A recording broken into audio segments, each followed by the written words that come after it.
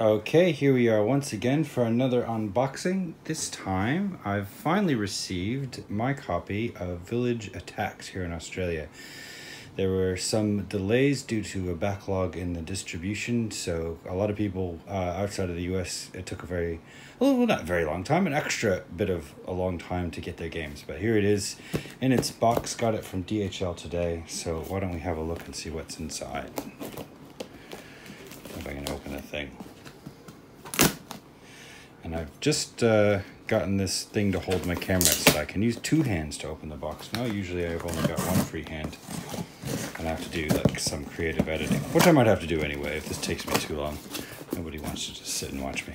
Alright, first thing we see, bubble, this new sort of thing, not bubble wrap, but pretty darn well packed, as to be expected. So I think this was coming from Games Quest, the distributor, and this is a game from Grimlord Games, as you can see, with their Grimlord and their little hexagonal fingerprint thing. And ooh, lots of stuff in the box. So I didn't get everything. I got a lot. I kind of went a bit nuts on this one, and because it was very exciting, especially towards the end. I remember being on the comments section, just typing troll over and over again because we were almost going to get the troll. There he is. This one, free troll. That's exciting. £10 value. Which is like £10. That's like 20 something Australian dollars. All right, so I'll take all this out of the box and we'll get the box out of the way so that we can have a look at them. So I'll set these aside. Look at that.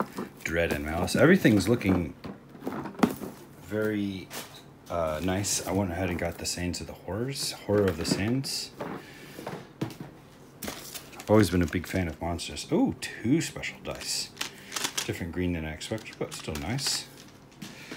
Kickstarter exclusives. There wasn't a ton of that, but still good.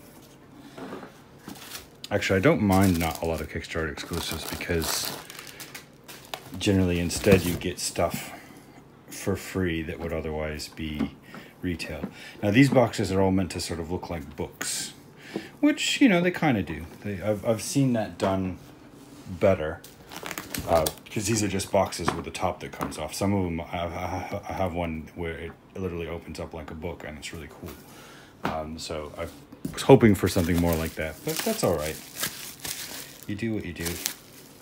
If it keeps the price down, it's worth doing it this way. And then on the shelf, it looks like a big stack of boxes to spare. Just tons of little extra monster and hero packs.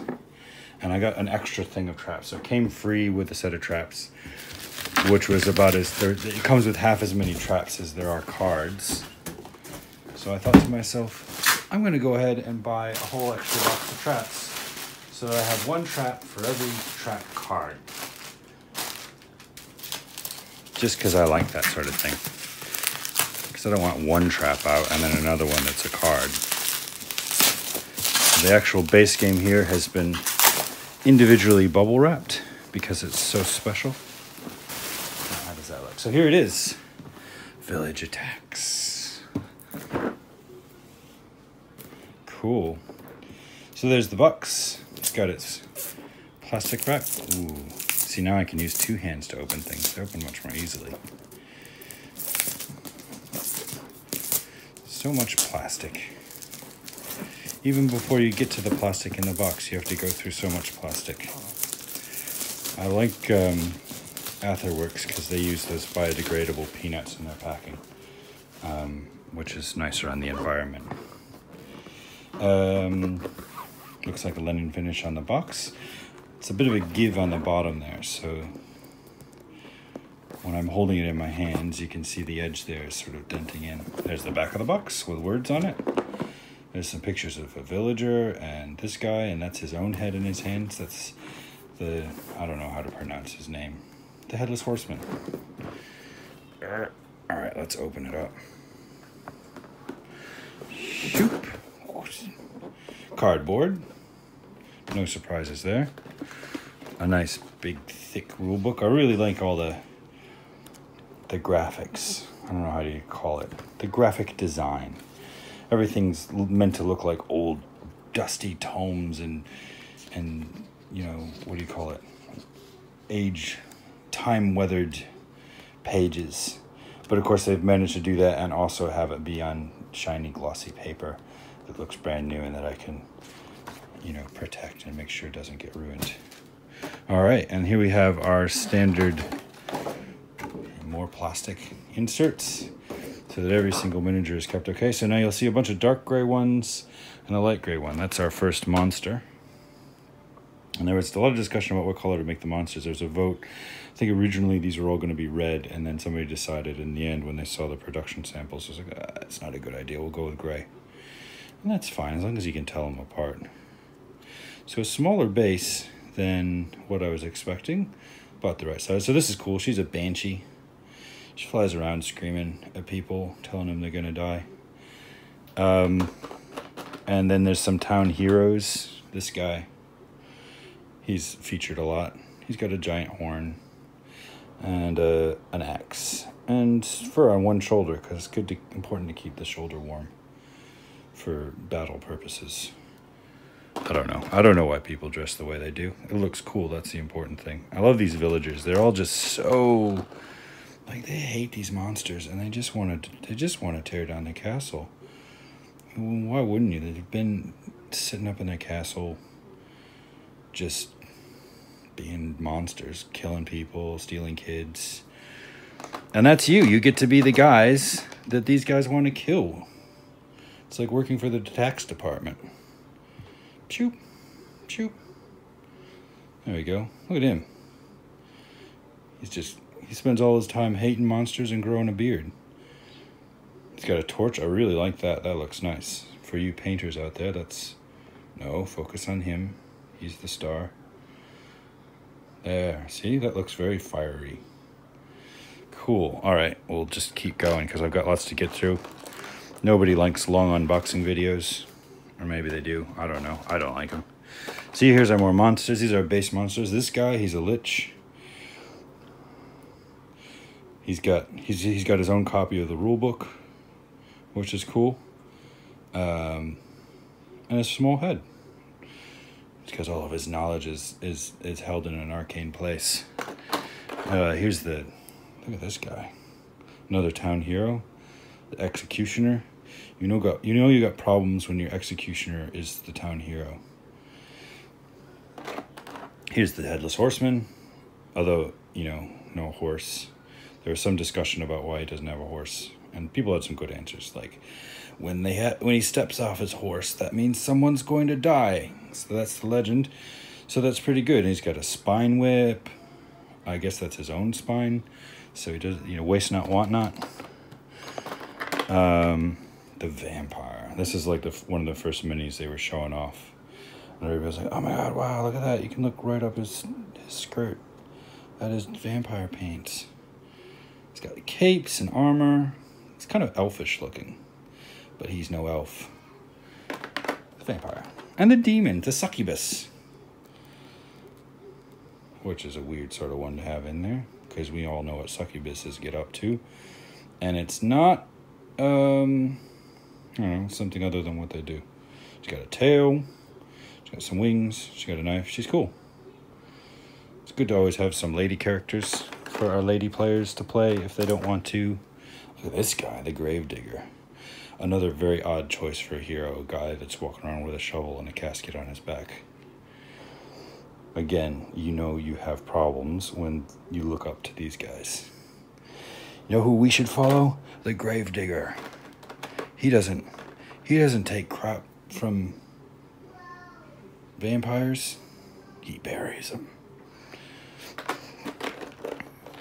Look at this guy with, these are like and then there's what do they call these guys? Not the heroes. These are like the town, slightly better than villagers. Mercenaries? Hunters, that's what they are. They come seeking monsters to kill from all across the land. Mostly for money and also for hate of monsters. Oh, a nice little bag with a sticker on it. I don't think that sticker's gonna last. And bases. more bases. That's part of the game. And lots of different sized tiles. So that's cool. Look at this cute little one. Double-sided. What's that about? I don't know. Oh, the medium-sized ones? That's cool. I mean, when I first saw the pictures, I thought this was supposed to be like a... But it's actually only that big. There it is. That's the castle heart. The thing which must be protected. There's two of them in case you want to have two castle hearts. Seems like a good idea, but I think in the game it's actually, you know, just gives the villagers another thing to destroy and kill everybody. Ah, yeah, metal coin. How do you like that? So when this one's like, you can flip it to determine results. 50-50 chance. The daytime and nighttime die, so you can have a little bit of extra gameplay thing there. Little plugs for the spinny dials and some more dice. So I've got like, what is it, 18 dice to play with, plus the extra 20 dice. Cards. There's some villager cards. There's my trap cards. There's probably some more cards in there too. We'll have a look. All right, and then the boards. I have to say, everything is nice quality. These guys do not skimp on quality. Look at this. There's the Banshee's player board. Everything you need to know to be a Banshee. And everything you need to know if they question you about it. So, like, if they're like, you're not a Banshee. You can be, well, actually, I'm hailing from Ireland. I'm female. I spirit the heralds of death. What do you know about Banshees? I know everything because I am one. Sweet artwork there. She doesn't look cool. I mean, she looks cool, but just not like cool to hang out with. Yeah, same thing. That artwork's a bit sketchy, but alright, that's fine. Not everybody artist does the same thing. And the vampire, he's good. I like that interpretation of vampire. He's like, I'm still, you know, very good looking, but in a scary sort of way. There's the dials. You can see they'll punch those out, and then you put these dials in there somewhere. There's some dials somewhere. There's this guy. He's the Dullahan. That's what I wanted to call him, the Dua de Duane, but I knew that was wrong. It's the Dullahan. He's mythic. He's a mythic monster. Punch boards. Oh, look at that. Even more hallways. Oh, gosh, there's lots of hallways. And some town hero punch boards, and there's the dials, and there's lots of those things. That's good. Even more rooms. It never ends with the rooms. I'm happy about that. I like lots of variability. Oh, and there's the monster special powers. Yeah, it's looking good. All right, I'll put that in there. I think I'll open those cards now because there's a couple more boxes to get through. And those ones, you know, you don't want to wait till the end to just look at the cards after you've seen all the miniatures. So we'll just get these cards out of the way. Come on, be easy to open. You're embarrassing me. There it is. Okay. There we go. Cards. There's the back. There's the front. Villager with a wood axe. He thought he came prepared, but he didn't. She's got some reach with that pitchfork. Also, pretty much guaranteed to die. She's also going to die, but definitely looking a lot tougher. Same as this guy. These are the mercenaries? Are they mercenaries? Hunters? I don't know what to call them. And this is the one where it's like you draw that and you put a town hero out there. That's what's going to happen. Town hero is going to come out. And those guys are a problem. That's when things start getting pretty tense in the castle. Come on now. I don't want to break the cards. I want to break the plastic. There it is. That's good. Too much plastic, but you know, you don't want your cards all over the place. Spiky floor, treasure, things on the ceiling, fireballs, just all your basic Indiana Jones stuff that you need to kill people that come into your house. Beset on all sides. There's some sort of events. Oh yeah, random events happening in your castle. The hunters arrive. This is all important stuff. You don't want to... I think it's mostly cards that don't help you. Okay, so that's the base set. Let's straighten this out real quick. so that I can set this box aside and start digging into all these other exciting boxes that I have. Because there's a lot of boxes. When you go Kickstarter and things, it gets crazy. People wake up, they've spent a lot of money, they've got a lot of stuff coming in the mail. They're not sure how they got there. But in the end, they got to make some hard decisions about their shelf. Do I buy more shelves? Do I don't know. All right, ooh, don't crush your rule book. It's already got old tattered pages.